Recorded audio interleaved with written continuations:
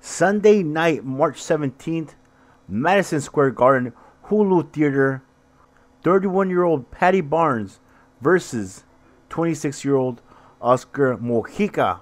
Barnes came in as a favorite. His professional record 5-1. Former Olympian versus Oscar Mojica, who came in with a pro record of 10 wins, 5 losses, and 1 draw. This 6-round bout went all 6 rounds. It was a very close fight.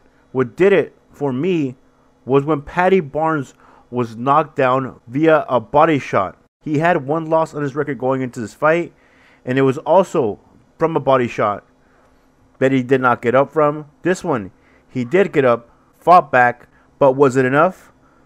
The scorecards were red. All 3 scorecards were the same, 58-56.